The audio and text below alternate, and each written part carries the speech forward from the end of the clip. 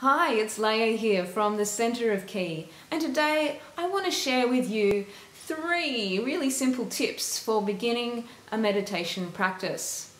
Okay, so the first tip number 1, is to do some activity before you go and start your meditation practice. So what this could be, it could be a walk, it could be a jog, perhaps swimming or a bike ride, or even a yoga class. What we want to do by doing some activity prior to meditating is we're going to be activating the breath, we're going to be moving the body, and we're going to engage the mind, body, and the breath all together. And that's going to actually help us attain a meditative state much sooner and much faster.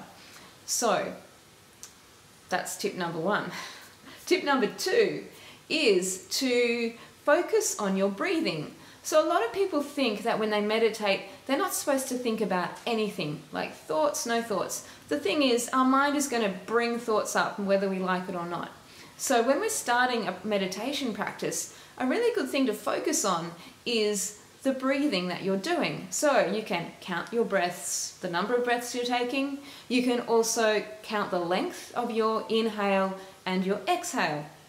Okay, and if you want to hold your breath in between as well, you can count those as well. So a good rule of thumb is to inhale for a count of 6 and exhale for a count of 6. And this is called resonant breathing.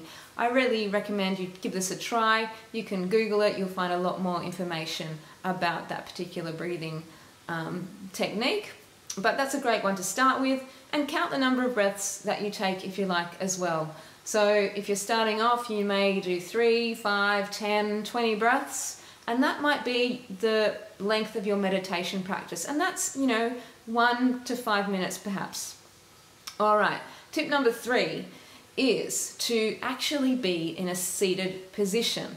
A lot of people think that, and it's okay, but a lot of people think that lying down and meditating is a really good practice. Now, there's a chance that you're going to fall asleep, and that's okay too, but I would really recommend a seated practice. And as you're sitting, you want to be in a supported position where the spine is nice and tall and the shoulders are relaxed. So you can sit on a chair, you can sit on a couch if you need to, but if you are on a couch, put some cushions behind you so you can make sure you're not slouching so the spine is nice and tall.